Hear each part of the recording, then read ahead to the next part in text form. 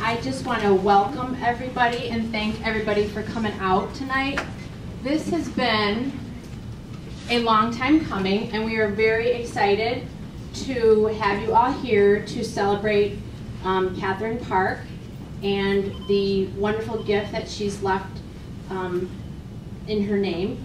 And we are really excited for her boys to be able to enter this room whenever they want to just capture their mom's love of learning.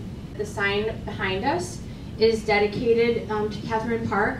It captures a poem that she held near and dear to her heart. And the day came when the risk it took to remain tight in a bud was more painful than the risk it took to blossom. That was a poem that was near and dear to Catherine's heart, and we couldn't think of a better way than to have it hang here in our new Park Programming Center. The Park Programming Center is hardware and software. It's little squiggly pieces of stuff that can get turned into a something.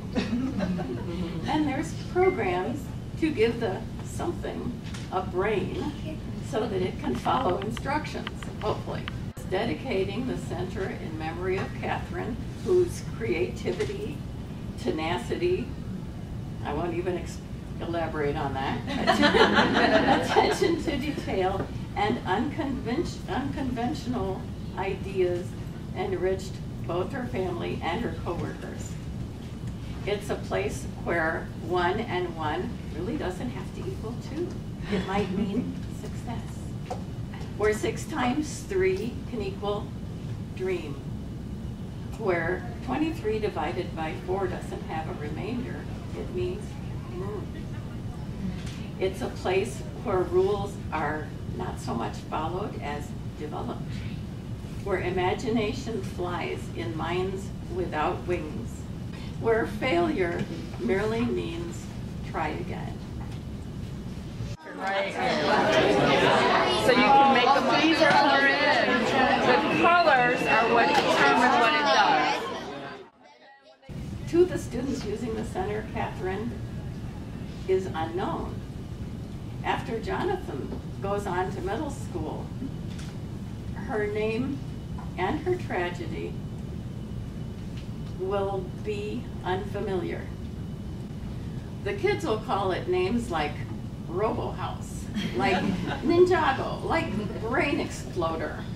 With the memorial name will be forgotten, and that's fine. Because the real tribute to Catherine's memory is not a symbol bearing a name that fewer and fewer people will recognize. It is a means of self-expression, an outlook for wild inventions simmering in the wildly inventive minds of the students, and a place to have fun. As time passes, the names are forgotten. We, Catherine's family, will continue to find joy because the center is here and ongoing.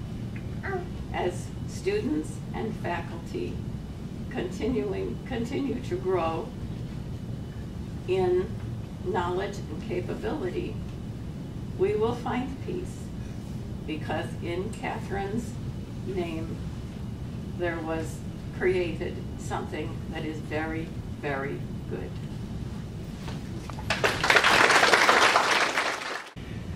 I remember taking the boys to ball game several years ago, and we're watching the thing. I don't know if the Cubs won or lost. I think you can probably guess. There she was doing her homework, watching the Cubs game and doing her math. But she had a dedication, an appreciation, and a love of learning. And she did enjoy the Cubs once in a while, but I never saw anybody really get so much or appreciate so much and apply so much of what she learned and then give it to her kids and those around her. And then suddenly out of nowhere, this opportunity comes up, and I can think of nothing more fitting than a memorial like this to be able to give more people unknown to her the opportunity to explore, to experiment, to challenge themselves. And I think she would just shine down and love this. And can't tell you how much I think this means. So again, thank you so much for this. I know Catherine would just love this.